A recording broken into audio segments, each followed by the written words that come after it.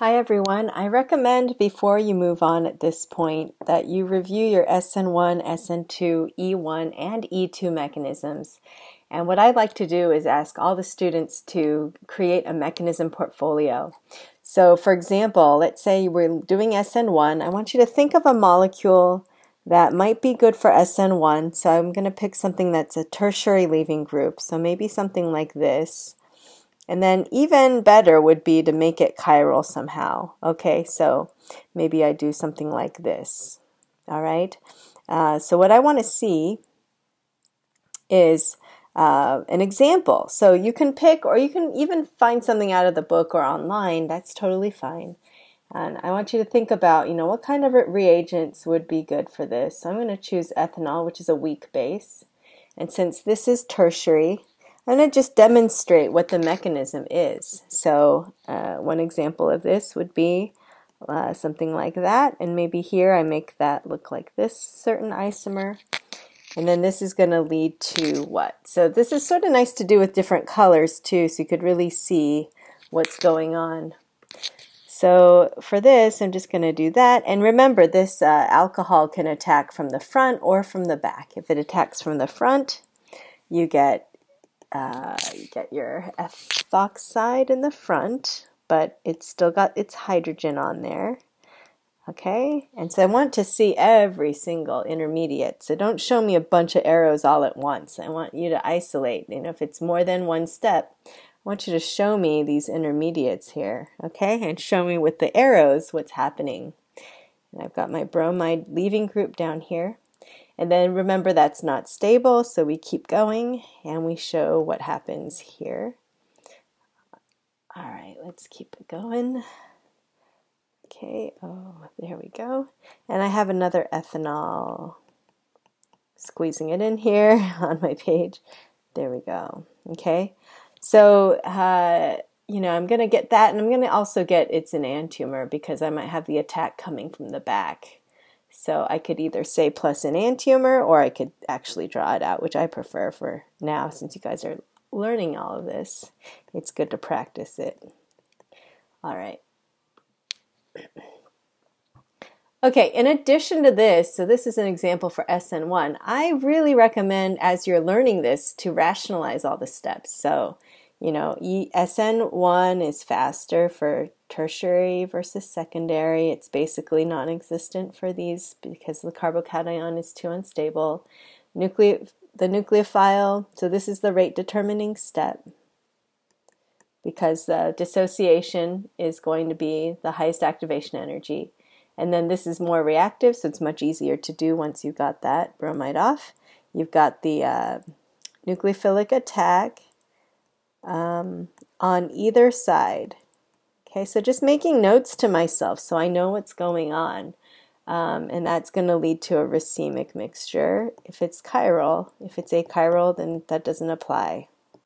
Okay, and then what would I say here is proton transfer from here to here, or the base grabs the hydrogen. So this is proton transfer, or it's also just called deprotonation.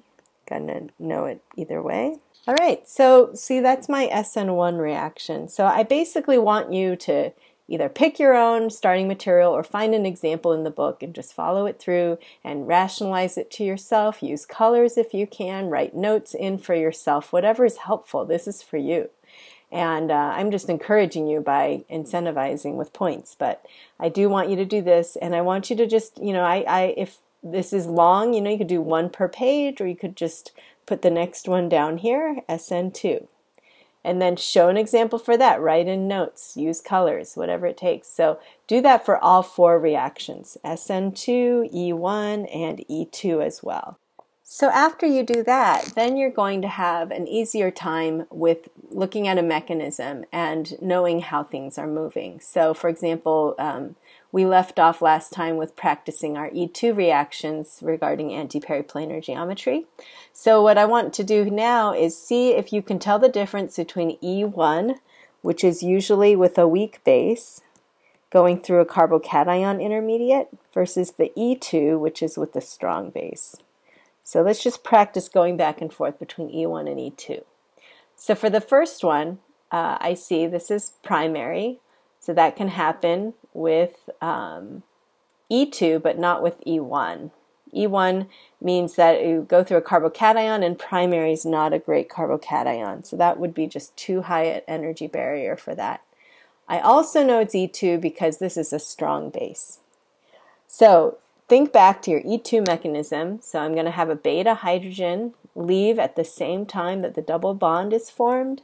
So I only have 2 beta hydrogens in this case. So I'm going to take my ethoxide, which I actually prefer if you draw it out.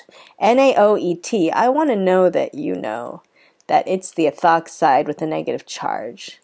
So I'm going to grab that and we're going to go like that. E2 is 1 step.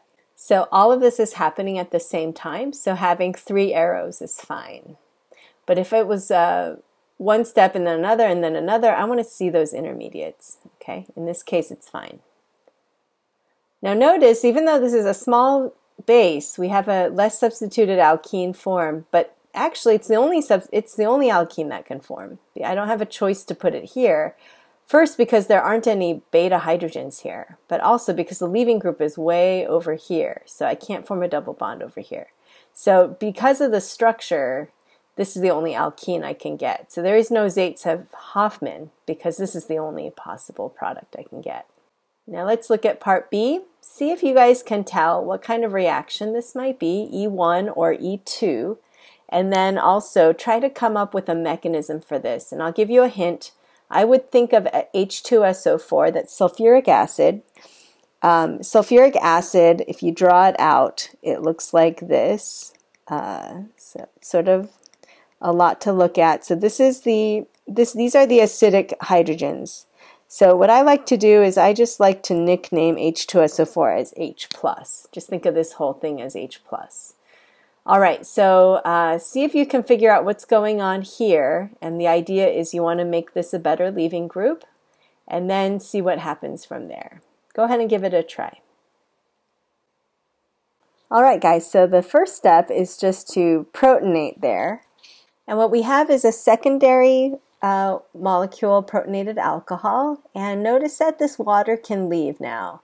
So there is no strong base in solution to pull off a beta hydrogen, so that's not going to be able to get started there.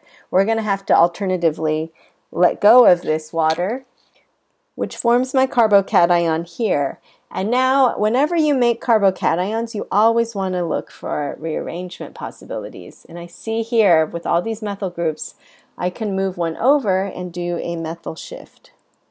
So that puts my positive charge here, and I'm still in a carbocation intermediate, so a second one. And now from here, I can explain why the carbon skeleton changes to this kind of a shape, right? Because we didn't start with that before. We started with a tert-butyl kind of a pattern, and now we have like an isopropyl kind of pattern. So now I know where that carbon skeleton came from. So from here, I want to explain the major product. This is elimination here. So that's going to be my Zaitsev product versus here, this is my Hofmann product.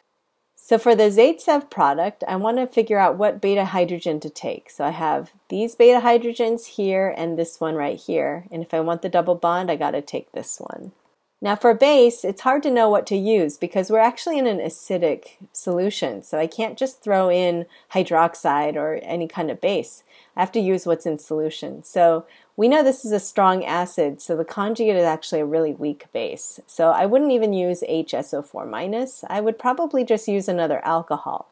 So let's say that my starting alcohol, I'll just abbreviate it ROH. It comes in and it helps to neutralize this and do the elimination to the Zaitsev product. Now from here, I'm just going to draw on the same one just to save space. I'm going to say to go from here to here, that instead of this hydrogen, it must have taken one of these. So I'll just show that, and I'll show an alcohol over here, and that leads to my Hofmann product. And then notice I have 3% of this, and where does that come from? That's coming from before rearrangement. Maybe I had a base come and grab this H instead. So that leads to before rearrangement. Okay, so these are just an example, and I think since now you've seen an E2 example and an E1 example, I think you want to now think about reviewing SN2 on your own and SN1, so maybe do something similar, and then we're going to practice mixing all four.